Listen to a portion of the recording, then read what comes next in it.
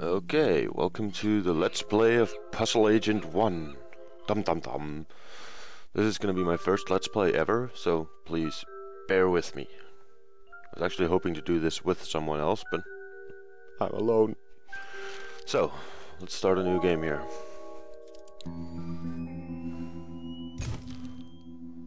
I love the animations in this game.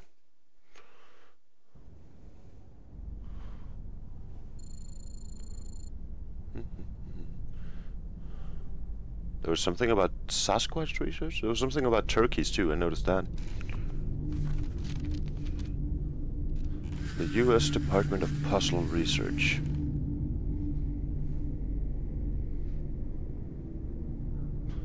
Okay, astronomers note new moon. That took them long.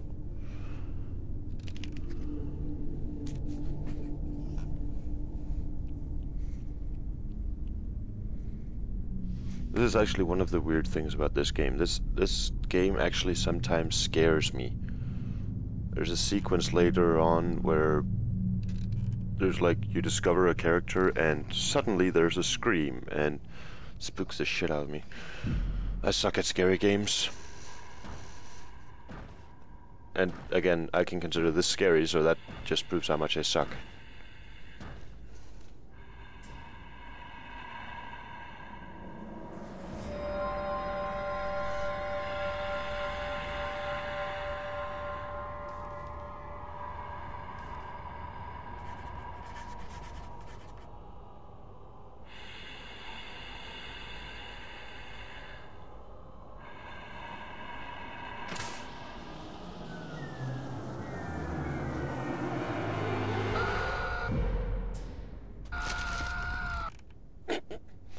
If I ever woke up like that, please let me not sleep next to someone else.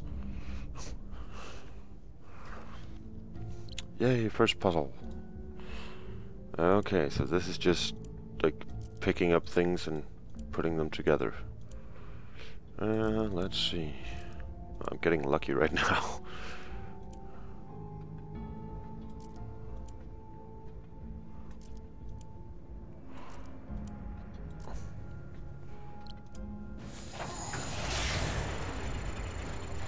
I love that it costs $75,500 for just an FBI agent to put together a broken crossword puzzle.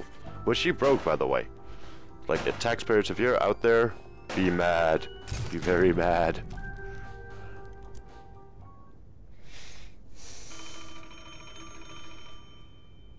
What's up with the spider? Puzzle research. This is Agent Tethers. I think you have the wrong number. Oh, I see. An assignment.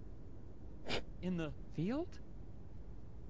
No, sir. It's been, yes, quite some time. Uh-huh. Erasers?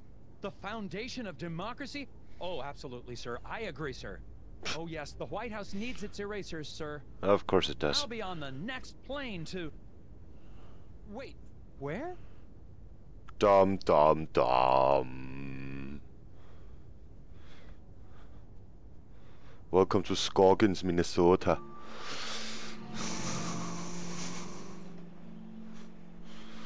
Again, for some reason, the animations in this game is like horrible, but I still love them. For some reason. It's very weird.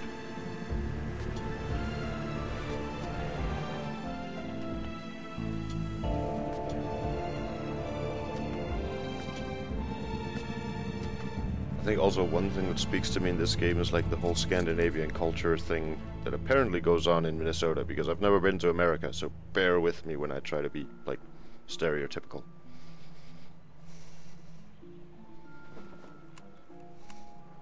Just arrived in Scoggins, Minnesota. Population, 754. Temperature,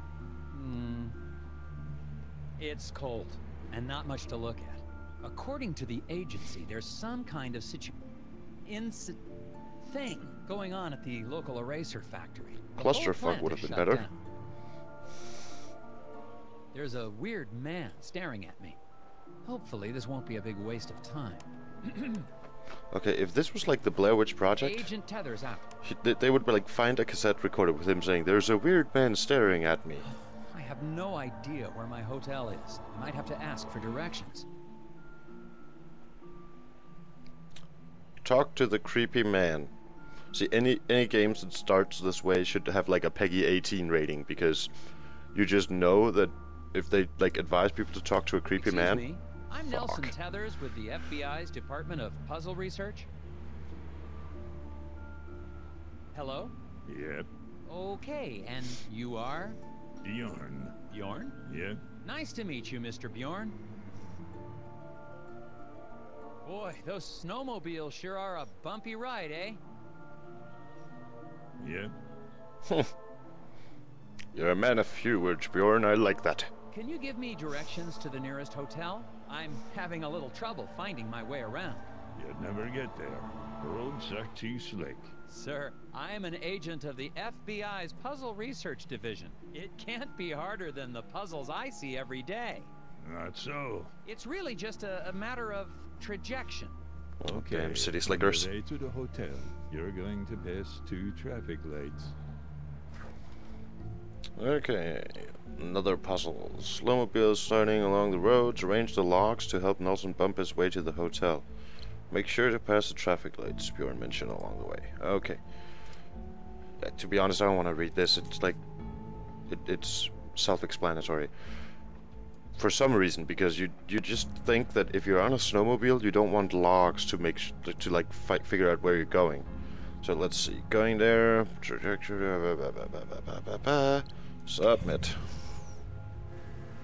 Because that's definitely the way you want to turn. And also, like, how lucky do you have to be for everything to be green in these light crossings? This game could have ended early if it had just been a red light and you were being smashed by another snowmobile, like, driving into logs.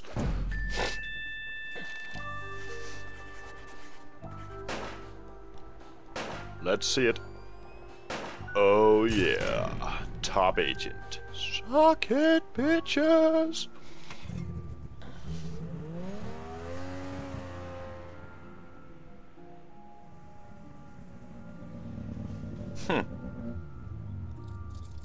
As they say in South Park, meet Bjorn. He's a dick.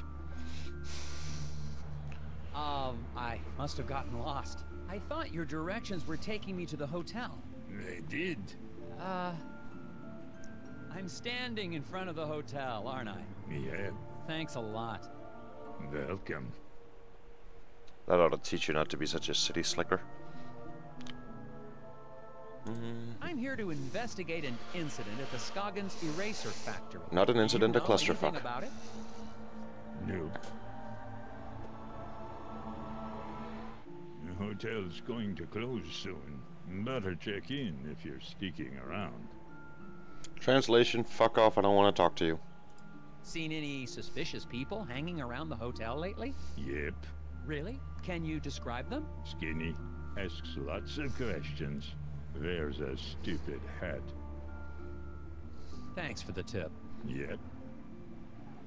Again, translation, fuck off, I don't want to talk to you, and you're ugly. I love the way he's just walking away from him. There's like, no. Discovered a fence. Boards all chewed up, something terrible. Could be the work of strays trying to get to the dumpsters back there. I don't know why I'm reporting this. Oh, you forgot to say Tethers out. Dum dum dum.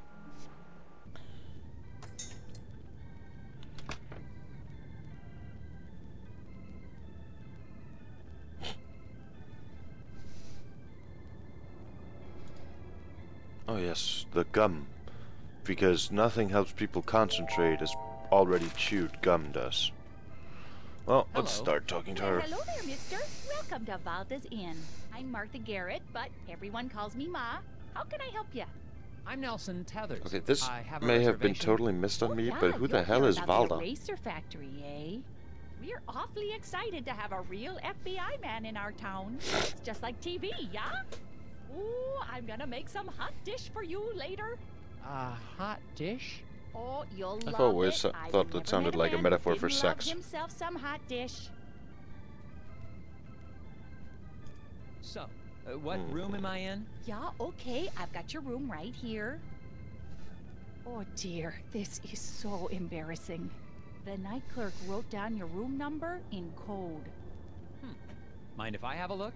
I bet I can figure out what room I'm in. See, this puzzle always bugs me because what else is this than 9?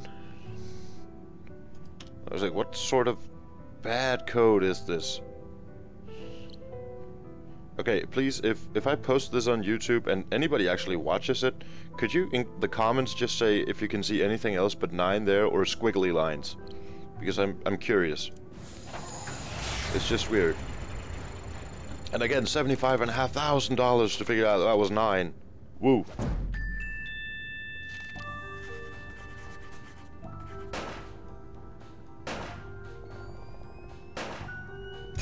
Again, this top agent doesn't feel that satisfying. I'm gonna press the how just because I want to. The key to solving this puzzle is seeing what is written in the negative space between the squiggly lines. Oh God! Again, please, if you can't solve that just on the face of it, please tell me. There you go, Mrs. Garrett. Oh yeah, now I see. Okay then, here's your room key, FBI man. Nice to know that retarded people can run hotels. Thanks. Actually, while I have you here, do you mind if I ask you a couple questions? Real quick, I promise. Oh yeah, of course. Oh yeah. I am sort of Scandinavian and German. Oh yeah. How do I get to the factory from here? Hot dish The meat. Oh yeah. FBI doesn't know where the factory is? Oh dear, our moose is cooked. Rest assured, ma'am, the FBI just likes to confirm intelligence with civilian knowledge of... We like to double-check things. Oh, of course. Well, it's easy. I have a tourist map of our little town of Scoggins right here. Scoggins.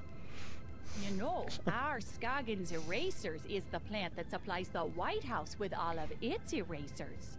The president could be fixing a mistake with a Scoggins eraser right now. Yes, ma'am. And again, That's why I'm spoken here. like a true That European, and the fact American that president every doesn't time fix the Bureau mistakes. made an inquiry into the situation, all we ever got back were bizarre puzzles. Which cost yeah, $75,500 well, each that'll to happen. fix. Well, that will happen? What? Do you know anything about the problem at the factory? Yeah, so tragic about the accident, huh? Accident? Oh, yeah, the foreman, Isaac Davner, they say he was killed in there. Is that so? Well, not to be gossipy, but I heard the accident was caused by raccoons. Raccoons? Yeah, little creatures that live in the woods around the factory. Maybe you should go Yes, talk to Sheriff Bog about it, raccoons. though. You should Cough. be able to catch him out by the factory right now. Okay, I'll do that. Thank you. Little creatures that live in the woods, you say? The guy in the lobby, is he okay? Oh, that's Bo Murphy. He's always been a bit of an odd one. He's so Yeah, he weird, sits and there all it's day like trying one of to my do his favorite puzzles. characters. He mostly keeps to himself, and I bring him some food from time to time. Sometimes I swear he'd starve to death if I didn't bring him something to eat. See, this is another thing why I think hot dish is a metaphor for sex, because she brings him food, but you get hot dish. Mmm. Thanks. Well, goodbye. Enjoy your stay. Oh, that reminds me. Do you have any gum for sale? Or know where I can buy some? Dear, we've been out of gum for quite some time. What? Haven't seen a stick in months anywhere in town. We tend to get shipments of things like that in the spring. So, no gum? Nope. Gum helps me concentrate. And it just sounds like a guy who's detoxing. And again, like, picking up gum from like a front desk. He should end this game by dying from something. Just that look, you junkie, you. And I'm a smoker. I can't tell people they're junkies. Any kind of gum, really? Because there's lots of like trees outside. You just go get some resin. During a sticky puzzle. Excuse me, you look perplexed. Puzzles. So many puzzles. Puzzles? I might be able to help you with that. Bo has swallowed a rubber band again. That will happen. His x-rays show only tapeworms. Okay, rotate segments of the pesky parasites to reveal the hidden object. Tapeworms? Really? Okay then.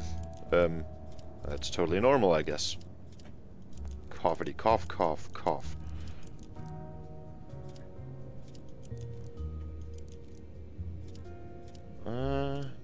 Okay, a double-headed tapeworm. Didn't know they could do that. Crafty little bastards. And here we have our rubber band. Maybe I should just do this as a walkthrough instead. Submit. 75,500 to figure out if a guy has rubber bands and tapeworms. And apparently he does. Tapeworm twister. That just sounds like a horrible, horrible, like, child prank thing or something. Solved. Now maybe you can relax a little. With the whispers. If it's an acrostical enigma, maybe it's a Baltimore trans deletion. The whispers? Or not. Great voice acting. He creeps the shit out of me, in other words. Well, let's see what's out here.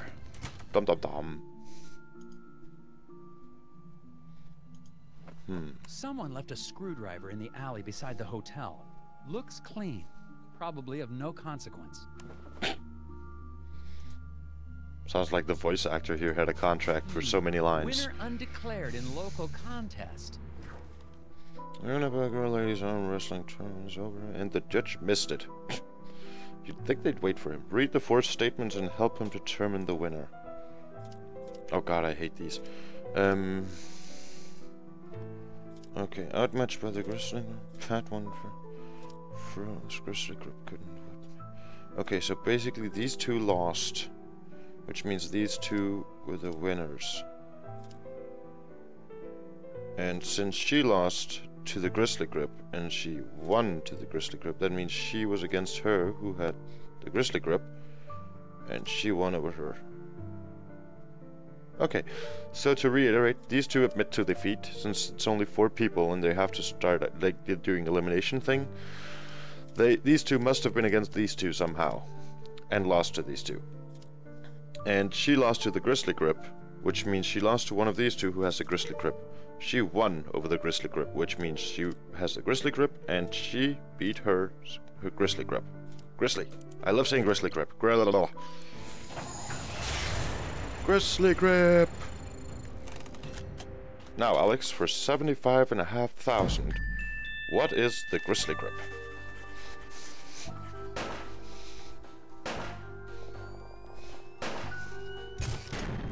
Top agent. Now, let's see if they have the same reasoning as me. A 4-person tournament means there was 3 matches. In the first 2 matches, 2 competitors were eliminated. In the final match, 2 winners faced off, and the winner of that was the champion. Flo, the wielder of the Grizzly grip, won 1 match and lost another. That's only possible if she won her first match, proceeded to the final match, and lost. The woman who beat the Grizzly grip is the winner. I am awesome! Bow before me, puny mortals. That was a tricky one. Oh, I feel arrogant laughing at that. Ooh, a puzzle. Well, these are interesting. Involving gnomes. Those are Scoggins gnomes. All the tourists love them. But I think one has gone missing. I swear, I had 6 of them. I took a picture when I set it up, but I guess I lost it. I still have the film negative, though. Ceramic gnome has disappeared from the hotel display. What's your gnome? I did not find the gnome in Martha's photo. Negative that doesn't appear in the display. I love the way they're standing. I just feel like humming da da da da da da da da da da da da. Okay, in the negative, the colors are reversed. So, let's see. What do we have? Good place to 3 red hats. That means there should be 3 green hats. Yeah. Okay, there's only 2 green, which means it's one of the red hats that's wrong. Let's see the facing of them. So, red hats, Green shirts, they all have that. Yeah, okay. One of them faces the wrong way, apparently. Let's see. Looking away from his hand or looking towards his hand? It's raised. I have one looking away, one looking toward. I have two looking towards the hand here. Oh, and one good little hint, which I remember because I failed this puzzle miserably once, is that the text down here is backwards because it's mirrored. So when this one is looking at his hand and facing to the right, that means he's looking at his hand and facing to the left on the negative. So this one is our gnome. And if I'm wrong about this, damn you, YouTube. 75,500. Dum. Woohoo! Negative gnomes. Oh yes, I said it. Top agent. Ooh yeah.